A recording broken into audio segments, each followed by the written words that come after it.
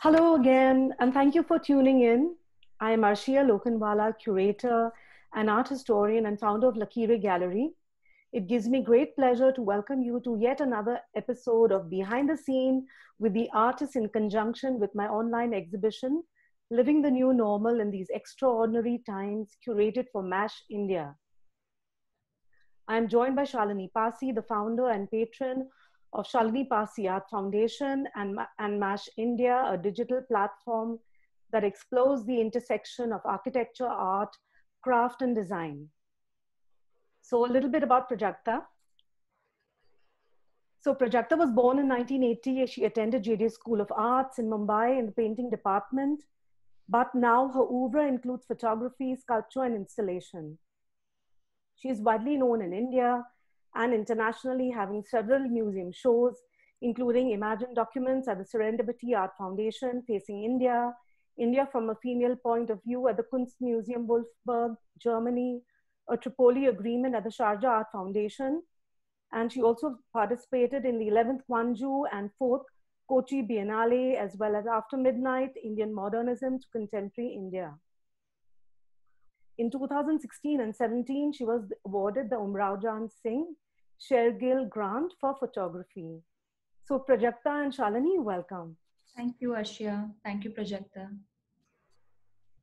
So if I may begin the question, Prajakta, as early as in 2013, you participated in an exhibition that I curated, Uncomfortably Numb, Investigating the Uncanny in Contemporary Times, that reflected the disorientation and anxiety, almost in a sense anticipated, in this particular moment that we are in. In Living the New Normal, the photographs take on an even terrifying proportion with a punctum that Ronald Barthes defines as a piercing that shoots out as an arrow. So could you perhaps walk us through how these mundane, homely objects enter your oeuvre? Do you plan for this to happen? Sure. Thanks, Shalini, Mash, and Arshiya. It's absolutely a pleasure to be here and to be talking to everyone. I mean, these virtual windows have just become our, only windows to the outside in a way. So it's lovely to be here and to discuss work.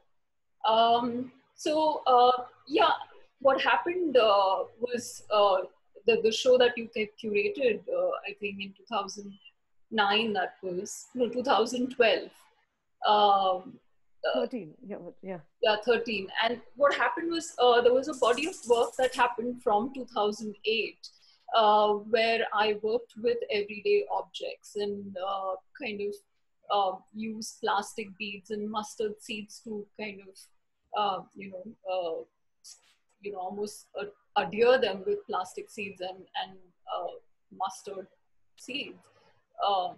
So what happened, I think, around 2009 was that there were these sculptural objects. There were these everyday objects that I would find in the studio or in the house and kind of stick them with these beads. And I think the initial idea of doing something like that was to also address the issue of some kind of an uncontrollable growth. It had very personal initiations in the beginning. It started off from my,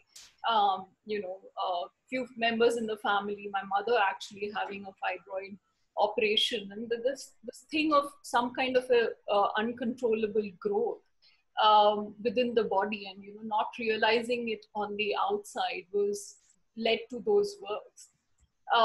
After making those sculptural objects, the first thing that came to mind was, and I showed those works in 2008 in a show, which was my solo exhibition at the Guild Art Gallery. It was called the Porous Walls. And I think what happened with those works was also that, you start realizing that, you have these really tiny, small spaces of work. Your studio spaces are really, as contained as a small 1 BHK. How do you manage to kind of keep producing objects and make, work larger than what you can manage? That in a way almost drove me to photography in a way. And so those sculptural objects in a way almost led themselves into the photographic works. It was also the time, I think 2009 were these works that were made, and 2009 was also the time when we heard about, a daily newspapers saying that these, the cauliflower, the tomatoes, and the brinjals were going to be genetically modified. And it made me thinking of what it would be to consume these vegetables in a way. So there were a lot of ideas around that, and I started thinking of how to kind of represent this idea and place them. So the refrigerator almost became like a immediate choice of staging these everyday vegetables inside refrigerators.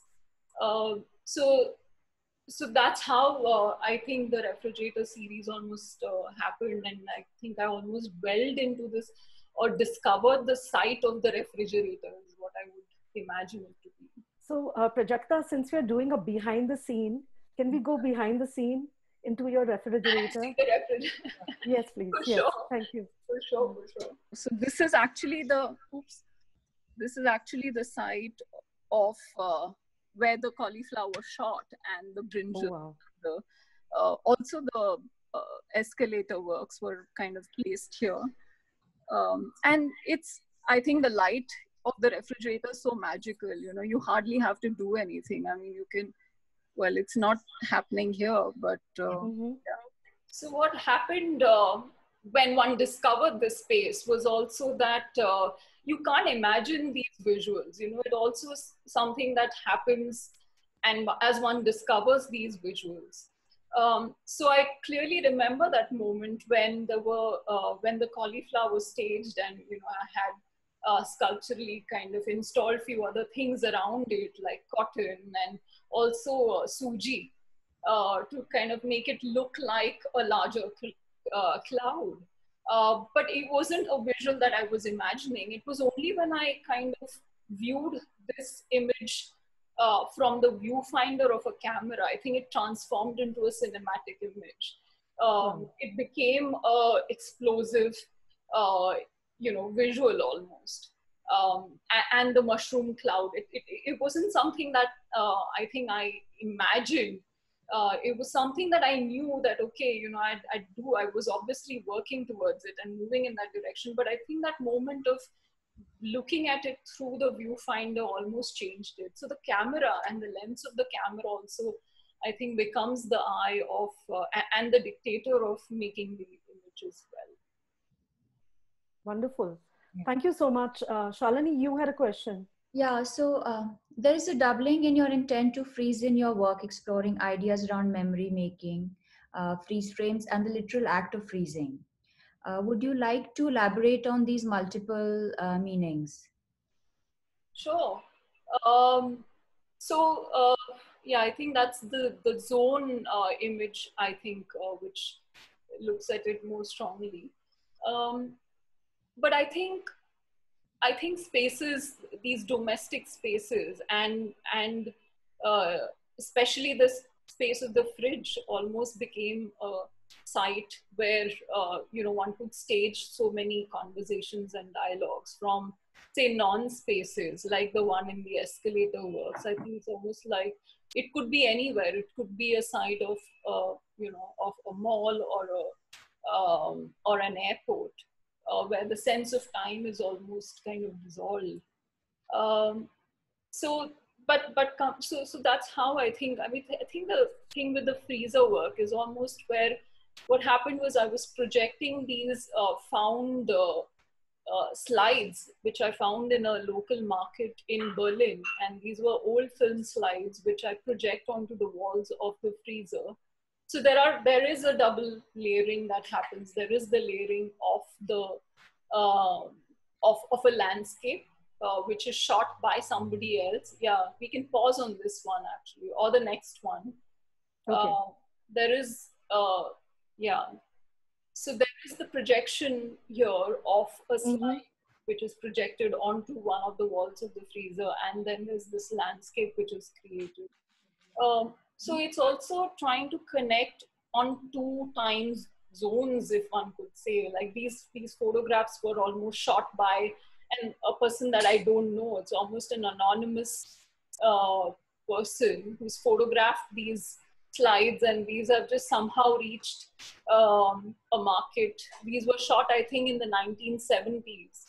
And I am projecting them in 2000 onto a wall of a freezer. So I think it's also trying to kind of connect to two different uh, time spaces in a way and create a narrative around it.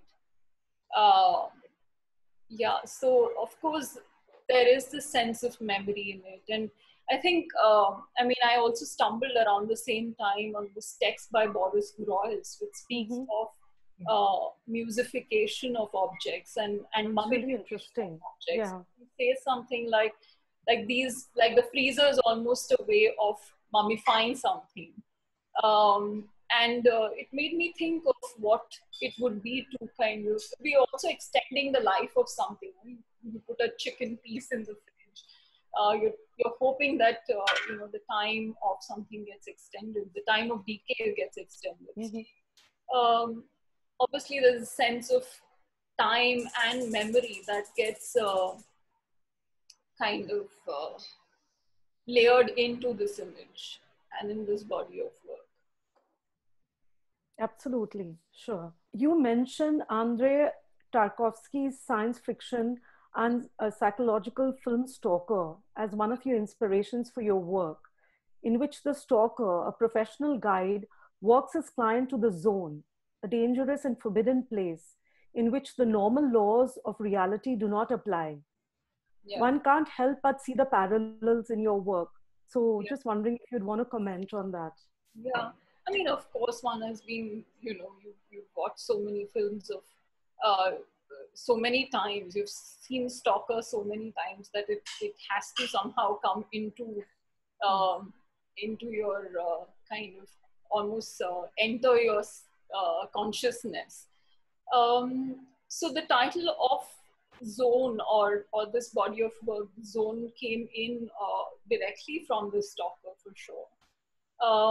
But I think I was interested in the kind of landscapes that he manages to create, Tarkovsky. You look at the walls, and you look at the whole imagination of the space, the zone, how he creates that. It was something that definitely interested me. And so one is trying to connect that through not just cinema and through visual, but through also a psychological landscape. Is it possible to create these kind of spaces of consciousness in a way? Is it possible to do that? When you were taking these photographs, were you aware the kind of tension, the suspension, or one felt kind of suspended? So were you aware of this particular moment, or it was accidental, incidental, or did you know that, this was In this any particular particular moment? work you want to say? Sorry? In any particular work you want to refer to?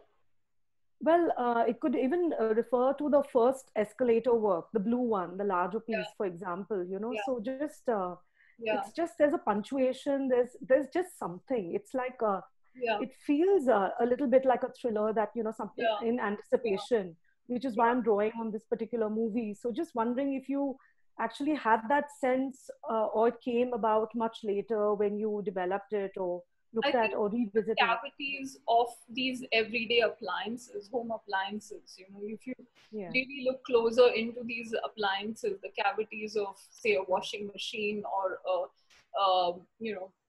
a microwave or even a refrigerator, they have this absolutely surreal, futuristic kind of visual to them. And if you look at them really close, you feel like you're in a surreal space. And that was a discovery of the refrigerator in a way. I mean, I almost thought that it was a space, a non-space. It could almost be, anything. It could be an inside of a mall, or it could be an inside of a airport. Yeah. and it could still have that absolutely surreal sense. I think the sense of um, alienness is something that kind of comes within the visual, and I think that alienness is to do with uh, these everyday domestic appliances, which are also strangely, I mean, some of their uh, scientific discoveries have also come through the war, in a way. So, like for instance, the microwave, the kind of radiation that probably was discovered then is somehow used within the domesticity, um, and yeah. So I think I think that there's a sense of alienness is probably what you're trying to refer to. Possibly, yeah. And it's something that one you can't plan it, but you're kind of you're drawn to it in a way, and you're drawn because of a certain kind of mystic that these things have. Uh, yeah, but the discovery of these everyday domestic cavities was almost on a particular level also very practical. You also want to work within really kind of manageable spaces and then Yeah, work on scale. certainly. Shalini, did you have a Yeah, question? so there is an interesting role that time plays in your work. The multiple timelines of the work traverses from film slides of the tourist to the ice in your freezer crystallizing around the projected image. How does this interplay of time reflect in relation to your artwork and practice, besides the physical and the material changes? Yeah, I think it's interesting that you bring up time, and I think I'll move from that particular series, The Zone, to also the other body of work. I think time plays a major role also because of the way I look at painting in a way. I think I also paint quite regularly and seriously. I mean, it's also part of my practice. So I think what happens when one is painting is that there's the multiple layers that almost get kind of squeezed onto one surface. So the layer of memory or the layer of time in a way which gets squeezed onto this one-dimensional surface. But there have been a lot of movies that have also kind of you know made me think about uh, the element of time. I don't know if you guys are aware of this particular film called John the Elman, and I Mm-hmm. think it is by this feminist director called Chantal Ackerman. And Of in course, that, yeah. basically, it's about a woman who goes through her everyday rituals of, say, cleaning potatoes and cutting vegetables, and um, it's absolutely like these mundane domestic chores of washing dishes and things like that. But what the director does is that he makes you go through the whole process of this protagonist doing those things. Mm-hmm. And the element of time that one kind of goes through in a visual like that you almost you're almost made to feel like a warrior looking at this woman going through her everyday activities. Um, I think, I mean, I kind of, uh, I think I do feel that the sense of time and slowing down time and the expansion of time Yeah. is something that I am interested in, and I hope that the visual manages to do that, either through painting or through photographic work. With painting, I think it becomes easier in a way because I think the moment you sit in front of a visual and you start pouring yourself within the making of something, starts I think defining with or at least starts tracing onto the image. Um, so that moment of working, making, and pouring yourself in doing something also gets added onto the making of the onto the visual in a way. Yeah, like this particular work that we're seeing now, it's like it seems that there could be a drop of water, but it seems completely frozen. So Yeah, this yeah. it's suspended in time. So hence, Yeah, yeah. yeah. These are Uh, moments of discovery as well, you know, intuitive yeah, discoveries that also one kind of stumbles upon. And I think you have to also be open to these intuitive discoveries. And that also happens because you're aware and sometimes waiting for these moments of discovery and intuitiveness and visual wonder to happen. Because visual wonder is something that you can't really plan. Uh, absolutely. So, you've mentioned the dryer, the blender, the refrigerator, and the freezer, which have become negotiation sites for the political and ecological issues, outdated ideologies, social criticism, and questions of identity, where the personal becomes political. So, could you perhaps elaborate a little bit more on this? sure. Yeah, I think domesticity was something that I have always been interested in. I think around the 90s and the 2000s when I was passing out of college and the kind of visuals that were around in and around college felt like I didn't want to look at media representations so much. I wanted to speak from an individual's perspective. I wanted to have the I wanted the individual to have a voice in a way. Um, so I think I started speaking from the domestic and thought it was easier to kind of then connect it to larger contexts from the after initiating from the immediate surrounding.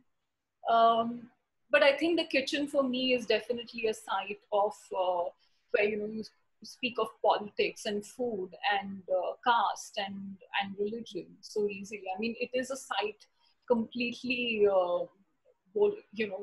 absolutely full of that in a way. You Mm-hmm. cannot avoid speaking of caste, and you cannot avoid speaking of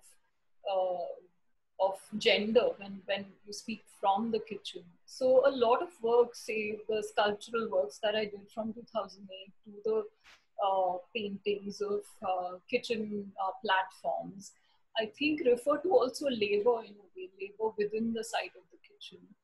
Um, and I think they all are initial personal initiations in a way. You've seen your mothers spend time in the kitchen, and this whole almost unacknowledged labor within the site of the kitchen is something that I think I do reflect on and always try to do that. Absolutely.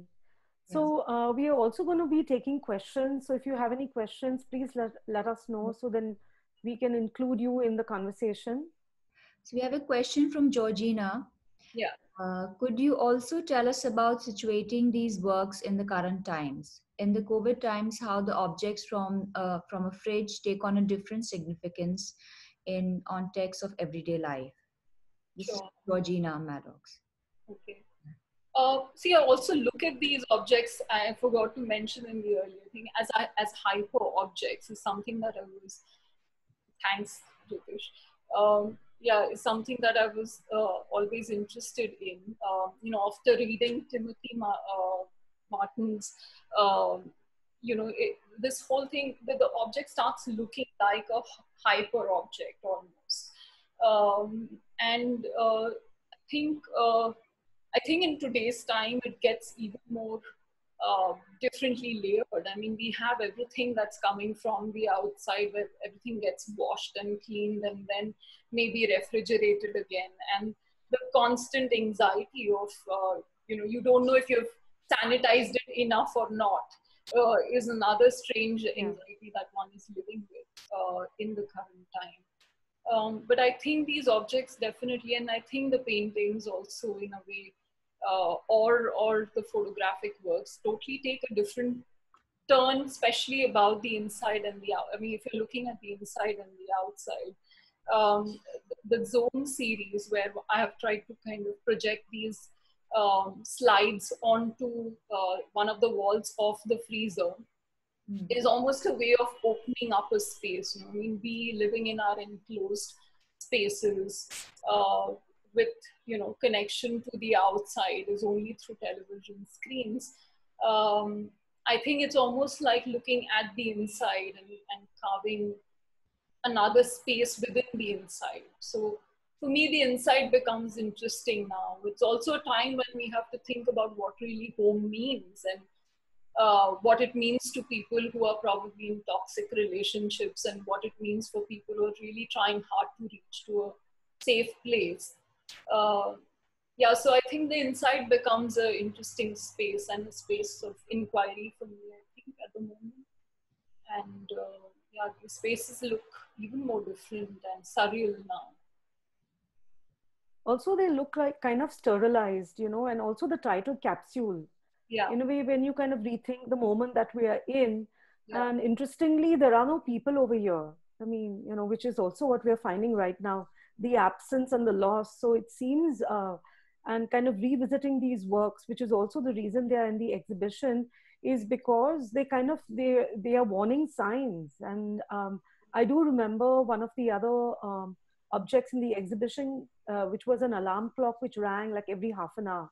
So yeah, this sense of paranoia, anxiety, being yeah, too close, the lack of everybody. So yeah. also kind of speaks about and speaks to this particular moment. Yeah, I mean, I think this point of like coming to a boiling point, literally. I think the work with the where the clock keeps ringing after um, a particular moment almost triggers some kind of anxiety, and I think I have that with alarm clocks. You hear alarm clocks and there's just the sense of answering to an alarm clock.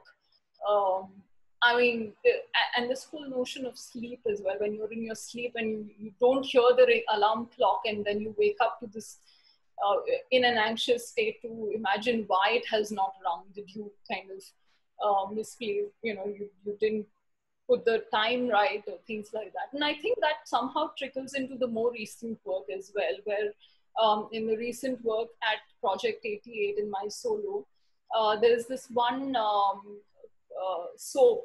It's a soap that has a drip falling on it every few seconds.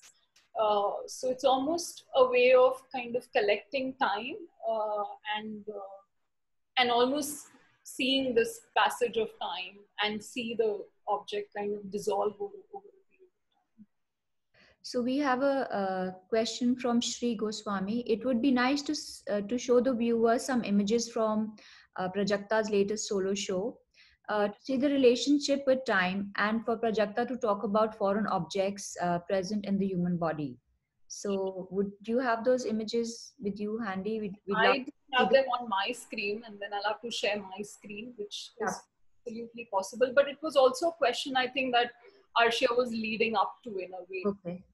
So if you can share those works, either which way, it will be great for the That's what viewers to we see. said. Thank you. Thank you, Shri.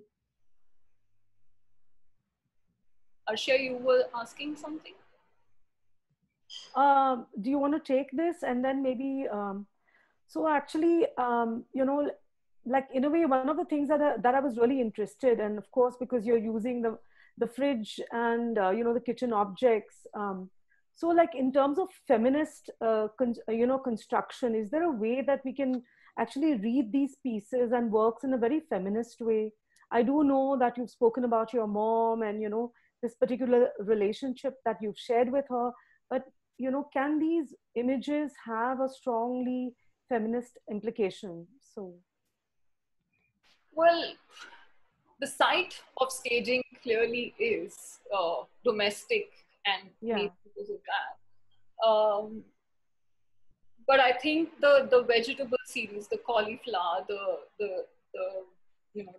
the vegetables and the tomatoes and the brinjal is something that I think directly connects to this uh, uh, issue. But yeah, otherwise I think there were other works which have happened, not particularly. I mean, I don't imagine the photographic works directly in that space, but so many other installation pieces from the porous wall series, where there were these carved granite kitchen platforms where objects were placed onto them.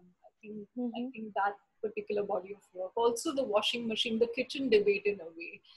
Did Definitely, the one that was shown during The Queen's Museum, yeah. Biennial, yeah, had the sense of the everyday objects, kitchen objects, kind of installed into these, bricks. There were impressions of these everyday objects that were kind of installed inside this one space. So yeah, I mean, the obviously we are all, connected with the issue, and it's difficult to kind of spin them to a particular body of work, especially the photographic works. Sure. But yeah, I think the site of the kitchen is something that directly refers to this issue of labor, of unacknowledged labor within the site of the kitchen. True. Thanks. Is there another question? So, Anita sent a question. Can I see that? I can't see Anita's question. The freezer seems like a body. The freezer seems like a body explored through technology, like an ultrasound. Everything looks strange, even despotic. It's a, I think it's a comment. Yeah, clearly, Anita. Uh, I think it's almost like looking within, and I think that has been, uh, and looking within through these different technologies like the ultrasound, or even now in the current body of work, the X-rays, where I've placed everyday objects and passed them through an X-ray machine. I think there's this need, or almost this need to see the inside, and the strangeness that one sees within these really you know, inverted spaces by almost looking within. Um, so yeah, I think it was more of a comment than a question. There's one more question, if you want to take it, by an anonymous attendee. I don't know who this is, but can you tell us a little bit about the kind of artworks that you were making before you discovered your interest in the domestic landscapes? What was I making before? You discovered your interest in the domestic landscapes. Okay. I mean, I've always, I think, looked at uh, the site of the domesticity in a way. I clearly remember even in college and post that, it was necessary that I spoke from that individual perspective. So, and I don't know, strangely around that time, I just thought that I can't work with human figure. I mean, if you're thinking of painting and you think of what to paint, as your initial questions when you start your own journey as an artist. I always thought that I couldn't paint the human figure within my work because I just thought it made it so literal. What the objects did was that they managed to speak about the human presence without really showing the human presence. So I've always been fascinated with, say, even still life painting, where you're staging these. What interests me of still life painting is the fact that that you have this one apparatus which is kind of almost staged in the center of an art class, and there are artists who are like trying to represent it from all sides. What's interesting is that if you walk around this class, you see different representations of the same thing. And I think that speaks a lot about what painting is, in a way of how you try to look at the same thing, but everybody is painting it with their own spirits and own understanding. So I think, yeah, I mean, even before this, I was fascinated with everyday life and still life objects. That's what I would paint. Wonderful, thank you. Any other questions that we have? So Prajakta, what about your inspirations? I mean, artists that have inspired you, works that you've loved. Can we have a little bit more about what's in your head, in terms of something that, you've drawn to or, referred to, beside, of course, Tarkovsky, that we've already discussed. But so what's your inspiration? see, growing up, I mean, in college, we were lucky that we were in Bombay and we could see so many art exhibitions that were happening around then. I remember discovering Mithu Sen's work, Anita's work in the old Lucky Ray that you had, and also seeing some amazing exhibitions in Kemold. And so one grows up seeing a lot of artists. You don't think like you can just make the kind of work you make without the history that you kind of carry with you. So I think each and every artist kind of contributes to your perception of making your own work in a way. But I've been fascinated with Anita's work. I mean, Anita, Mithu were artists that one couldn't miss. The whole idea of the body, the fact that you could use your own body instead of anything else to make work. And I think that frees you up as an artist. I think the fact that you can make work, with your own bodies is amazing. And I think that also in a way helped me look at site-specific installations. I was fascinated with environmental art and earthworks as one was growing up looking at art history.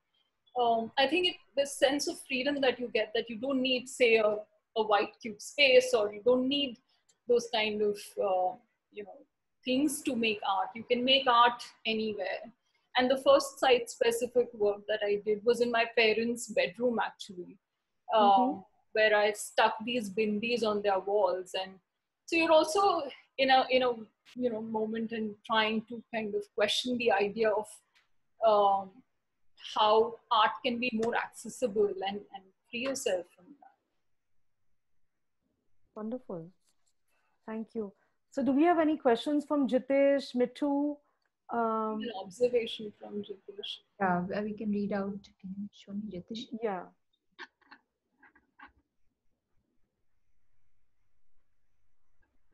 Yeah, the kitchen. I mean, I'll go back to Jitish's. Yeah. I'm just trying to also. I'm just scrolling back myself. Okay, I haven't been able to see it, but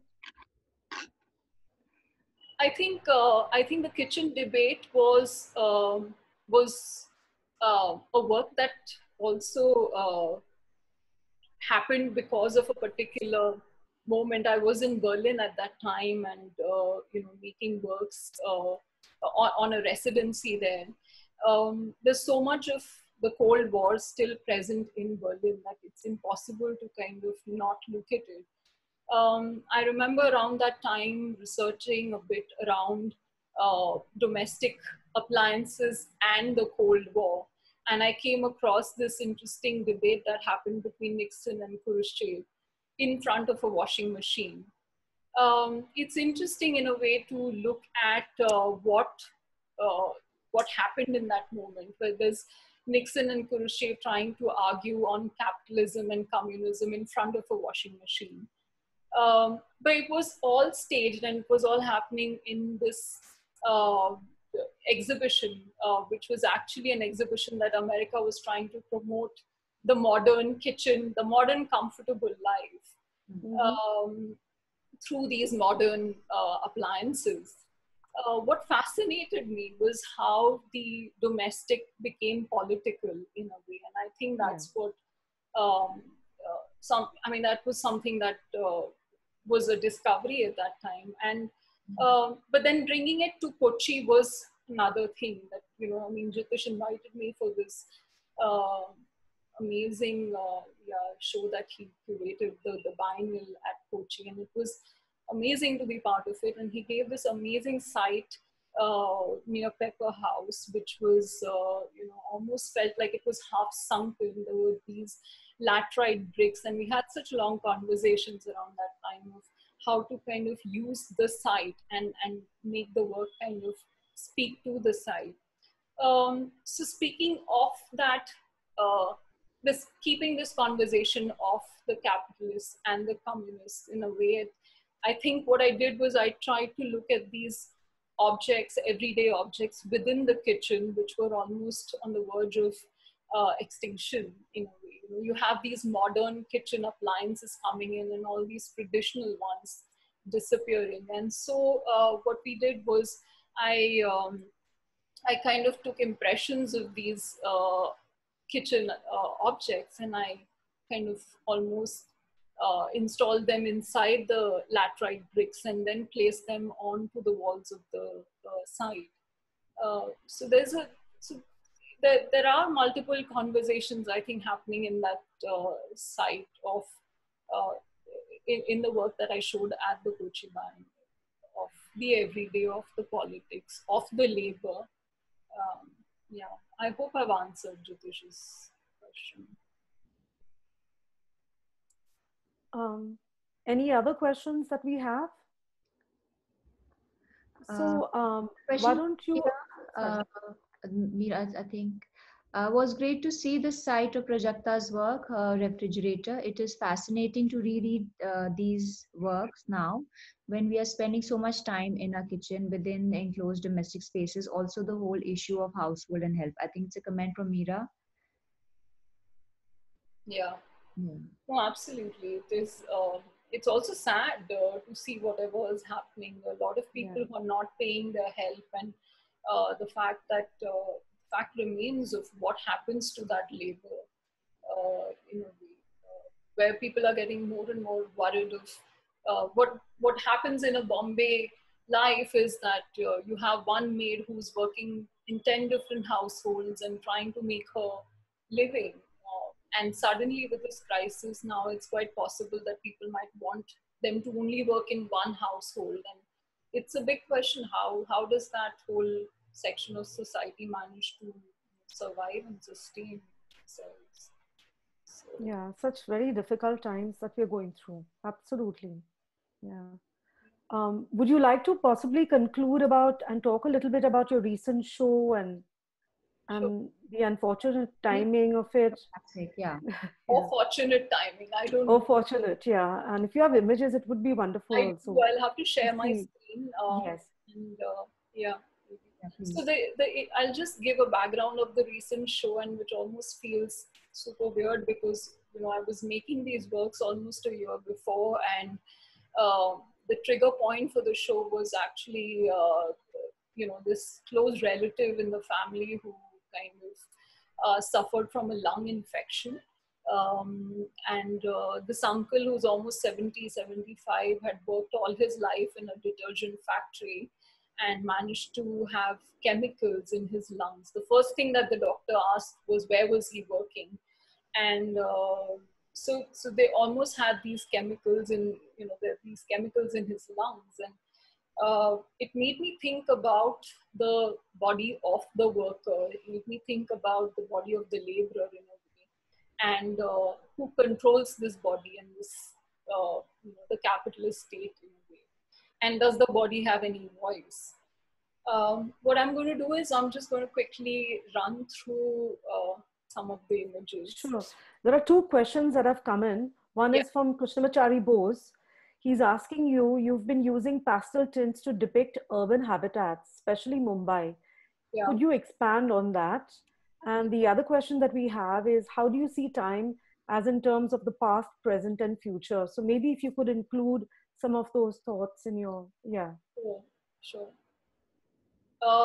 I think the palette has been pastel or also gray in a way because um, I thought adding color to a painting or to a work would almost take the attention of the viewer to the color. So to keep the attention focused to the content of the work, I thought I would minimize the use of color while working. Um, I think that was something and I think the color of these pastel shades also relates to the walls, the middle class walls that I've been fascinated with. The walls that surround these middle class homes. You have pinks and greens, and um, there's a very particular shade of cream that most middle class homes have. And I think that kind of I wanted my paintings to almost look like they were part of walls and not things that were kind of, almost put onto the walls, but almost something like where the walls, where the paintings almost emerge out of the walls. And I think that's why the palette. And the question on time was what? So, how do you see time as in terms of the past, present, and future? Like in Well, terms I of think how, there's no particular linearity that way. No? Even in a way, you were trying to kind of go back and forth. And I think memory plays a lot of role in that, memory and imagination, where you go back in time in your memory and then you're able to also imagine the future. So I think for me, time becomes um, a fluid sort of thing to kind of go back to, and not have like a, that's not how one imagines, that's not how I imagine time to be. But I'm just going to look for sure, that thank you. Thank you. PowerPoint presentation. Thank you. And yeah, wonderful to have so many of you with us today. So, hello, Anita, Bose, Akshay. Is it Akshay? Georgina, Jitish, Mark. Oh, hello. Meera, of course. Mir, we haven't met yet, but welcome. Mitru Sen, Mohammed Owais, Navjot. Oh my God. Okay. Neha, Prachi, Pushpa. Hello again. Ravi Kumar, Reena Kalat, Sanyog, Shaku. It's great to have you in all our sessions. So, Shri, hello. Ulhas, Usha Gaude, and Vijay. So it was wonderful. So I'm just going to quickly run through this. Yeah. Yeah, wonderful. So, so the title of the show is "Body: A Body Without Organs," and it clearly looks at the body of the laborer. And I think in today's context, it looks even more in a poignant way, where you see the labor force of this country on the streets walking towards their homes. So, yeah. So as you walk into Project 88, you have a couple of, like, you see this projection on the right-hand side. It's actually a projection of gas burners. It's a video projection, which is on a loop and keeps playing. On the left, you see is actually an X-ray work. So it's actually like X-ray films, which are placed in light boxes. And these are actually everyday objects that kind of were taken to a hospital and then put under an X-ray scanner and then printed. Yeah, and there were paperworks. Yeah, this is the close-up of the work. The title of the work is "He Woke Up with Seeds in His Lungs," and so it's actually steel wool and rubber pipe, which is placed together to kind of imagine the inside of a body. The process of making these works was absolutely exciting in a way, because you're not sure what the result was going to be like. Because it's not a digital film, it is a proper X-ray film, which gets developed through the course of various you dip the film in different liquids and solutions so that the image appears onto the film. These were the paperworks, and this is the close-up of the paperwork. It's titled as 10:34 a.m. And the paperworks were almost, they happened also in a way because I was in conversation with this particular uncle who went through this whole lung infection and thing, and so I would speak to him and imagine the kind of spaces of work that he was surrounded, he had surrounded himself, or he was subjected to. So he would describe how this would be a table and his working desk and things like that. Yeah, this is again steel wool and glass beads. Again, an X-ray work.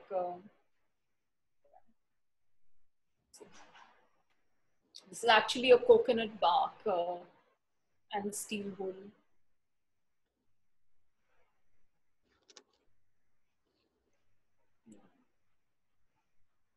So the sense of the body in a way, from these everyday objects. These are actually water balloons which were placed under the X-ray scanner.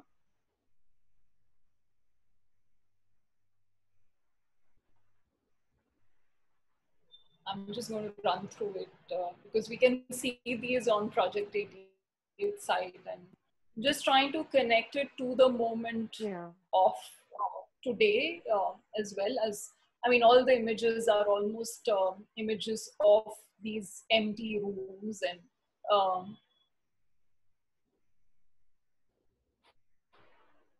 yeah, this Project 88. Yeah, it's amazing.